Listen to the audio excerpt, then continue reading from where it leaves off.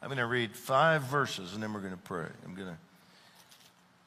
Holy Spirit said to me one day in my prayer time, I want you to read the 5 verses in the book of Ephesians which talk about activity in the spirit realm, in the heavenly places.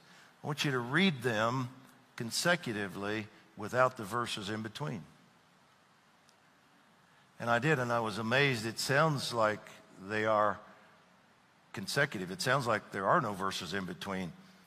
They are so connected and, just systematically saying one thing and then the next.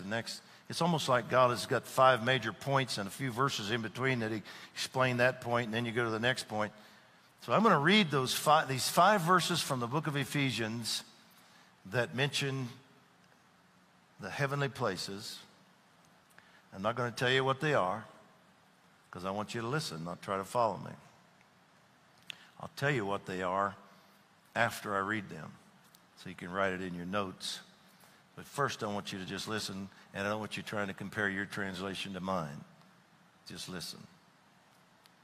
Blessed be the God and Father of our Lord Jesus Christ, who has blessed us with every spiritual blessing in the heavenly places in Christ, which he brought about in Christ when he raised him from the dead and seated him at his right hand in the heavenly places, and raised us up with him and seated us with him in the heavenly places in Christ Jesus, in order that the manifold wisdom of God might now be made known through the church to the rulers and authorities in the heavenly places. For our struggle is not against flesh and blood, but against the rulers, powers, against the world forces of this darkness, against the spiritual forces of wickedness in the heavenly places. Isn't that amazing? He starts by saying, I've given you everything you need to operate in the heavenly or in this invisible realm. And then he goes on to say, I did this through Christ when I seated him there. Then the third thing it says is, and I seated you there with him. And then the fourth thing says, so that you could manifest my wisdom to the powers there. And fifthly, then he identifies who they are. It's principalities, powers, rulers of darkness of this world. And for those of you that want the references, it's Ephesians 1:3, 1:20, 2:6, 3:10, and 6:12. 1:3, 1:20, 2:6, 3:10, and 6:12. We're going to go there right now. Give me my worship team back up here, please. We're going to engage in the air war. We're going to be the Air Force. We're going to operate in the air superiority that he has given us. And we're going to enforce the victory of Jesus over the powers of darkness that have been ruling this nation. We're going to start by praying for our government. I'm 63 young years old. I've never seen anything that even resembles what is happening in our nation right now. I've seen leaks. I've seen the political turmoil for the last 40 years the years that I've been observing. We've come to a point now where our own intelligence service is capturing and leaking conversations between our president and the heads of nations. I've never seen anything like this.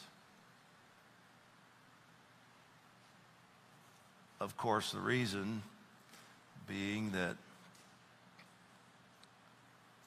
what head of another nation now is going to have a private conversation with our president? Everything they say to him, they're going to worry he's going to be blasted to the world. The goal of all of this is to render him ineffective, unable to govern. We have a friend, Matt Lockett, who had a dream a couple of weeks before the elections. And in the dream, President Trump had won,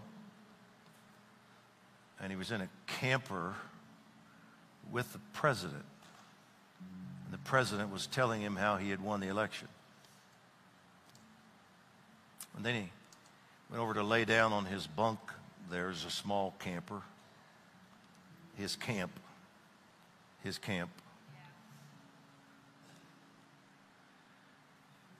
And right over the pit there, a storm came, a tremendous storm came, and a deluge of rain. And right over the pillow where the president's head would be, and of course head refers to authority and government, there was this massive leak.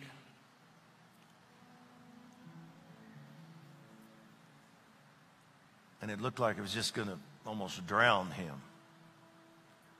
But in the dream, something invisible, some invisible force, that would be the heavenlies,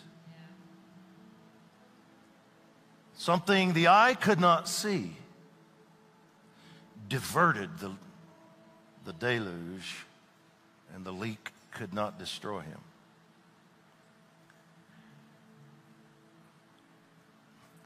Even though when Matt shared that, when he shared that, I knew it was a word from the Lord.